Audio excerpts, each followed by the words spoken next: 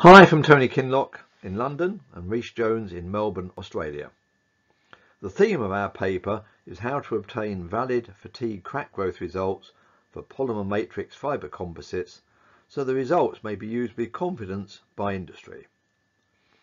Now, it is some 30 years ago since our ESIS TC4 committee on polymers, composites and adhesives initiated work on this topic, but we still have no ISO standard which has been issued. But we think the latest work by the TC4 committee shows that there is indeed light at the end of the tunnel.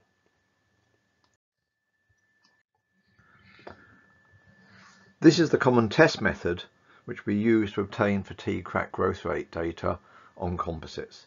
It is the double cantilever beam test for mode 1. When we make this test sample, we have a insert here which would give us a blunt crack, and therefore we get a sharp crack. We then grow or extend this crack length, and then we start the test with the extended crack length from which we start measuring the data. Obviously the sample is loaded in fatigue, and we typically measure the rate of crack growth, dAdn, as a function of the energy release rate, and then we plot typically log dAdn versus the log of the range of the energy release rate. This is the way the data has typically been plotted in the past. The range of the energy release rate is given by this equation. Now, we have seen before that when we use this type of plotting routine of log dAdn versus log range of G, then we do get results which sometimes give us strange predictions, particularly with respect to the effect of an R ratio.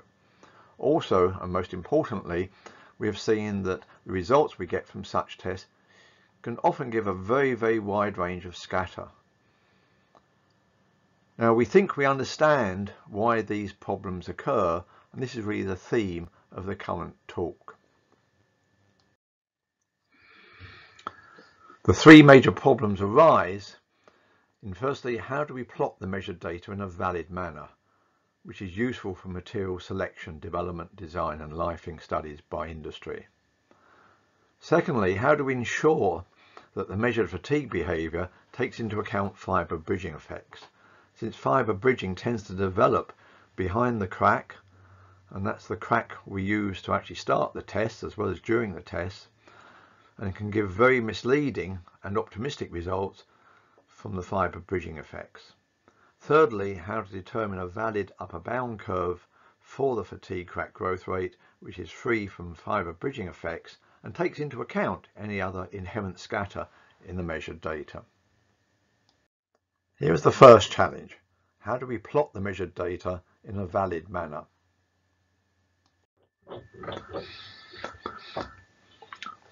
One could begin by asking, what does the metals community do?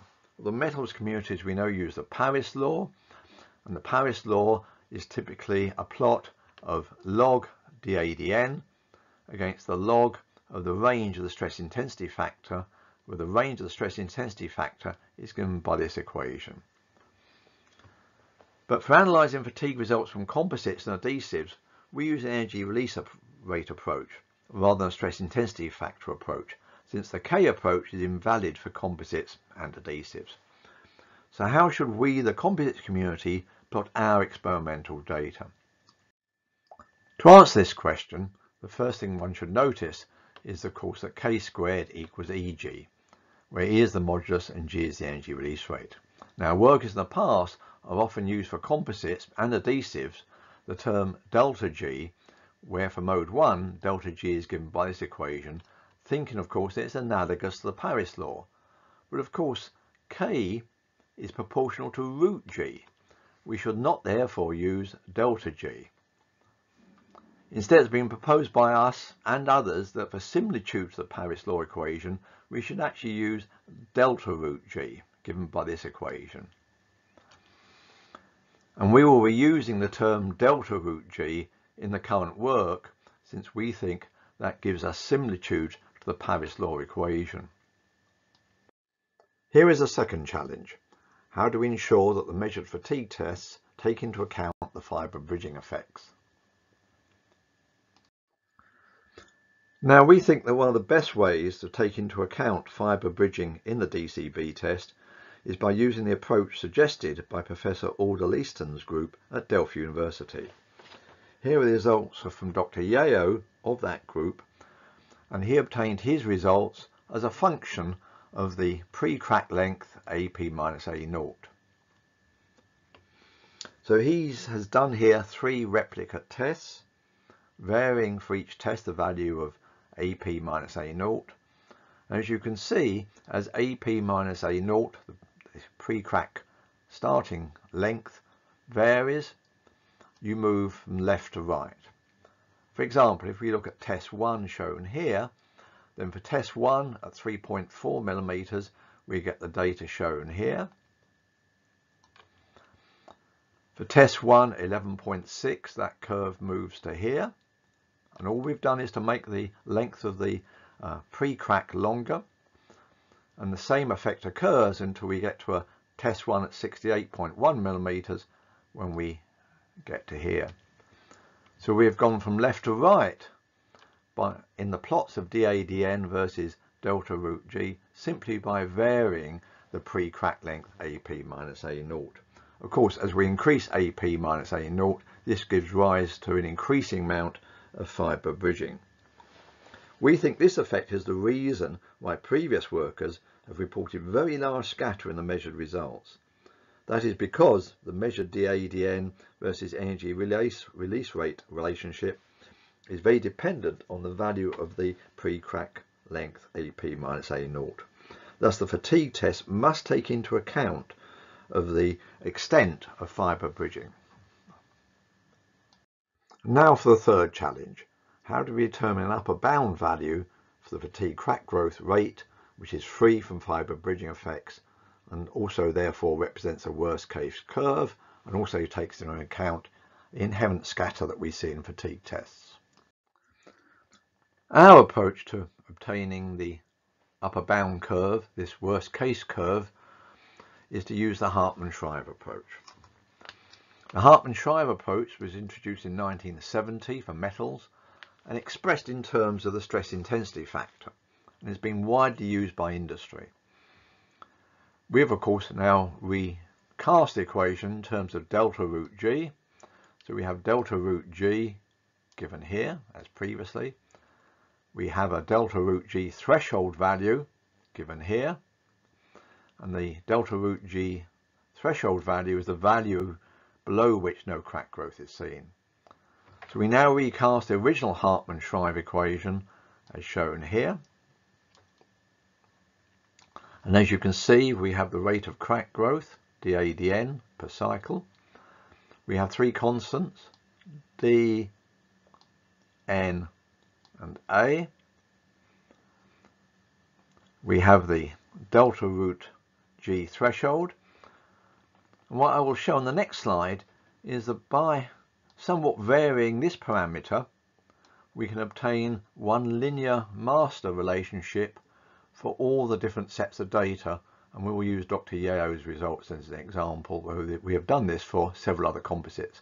Dr. Yeo has produced 76 sets of data, so it's a really good test of the Hartmann-Schreiber approach.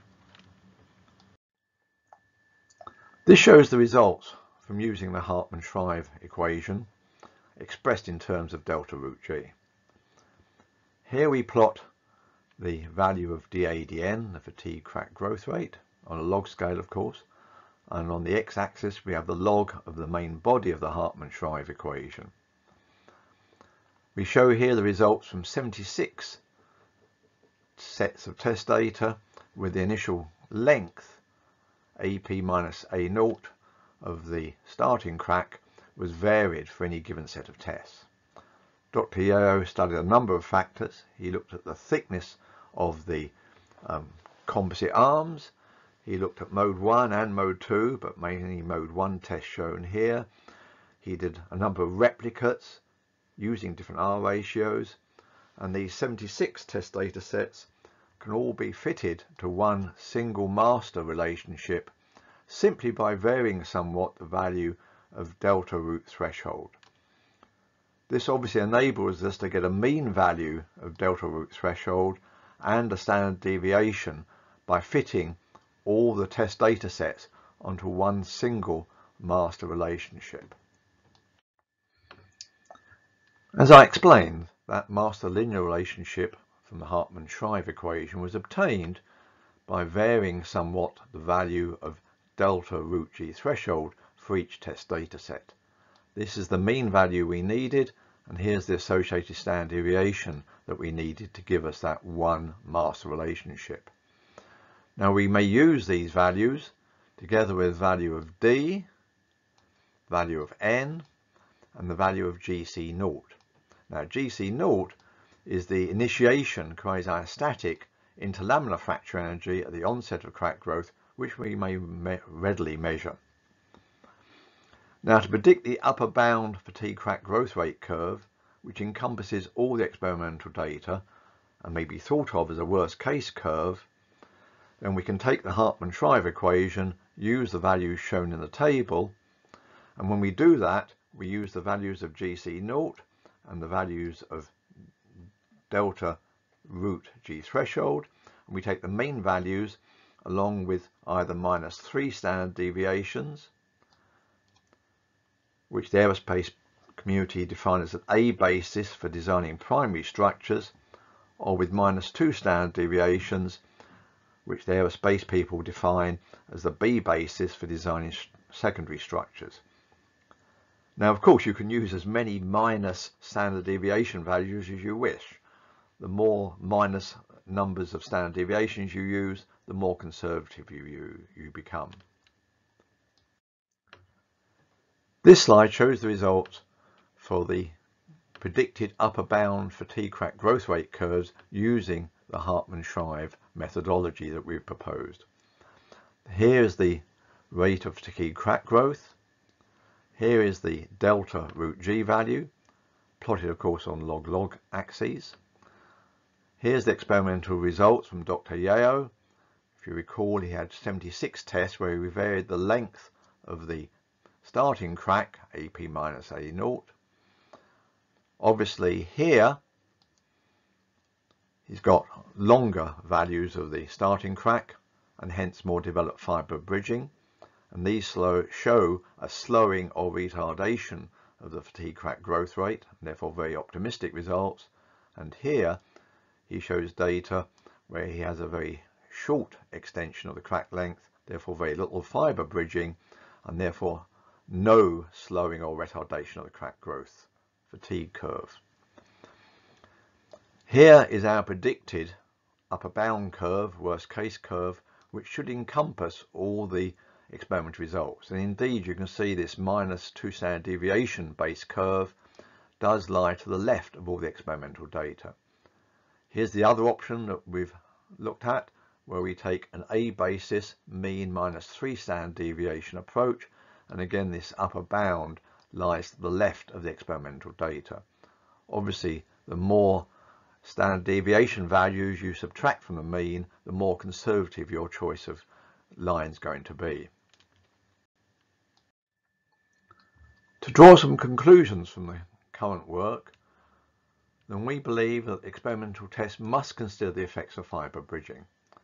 And we also would suggest that the Delft University proposal for varying the length of the pre-crack, AP minus A0, is an excellent way of doing this.